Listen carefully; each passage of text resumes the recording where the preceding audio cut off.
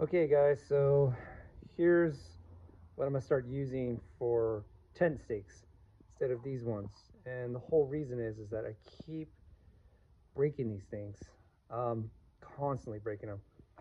Whereas this is a 10-inch galvanized nail, and I picked this up for 87 cents.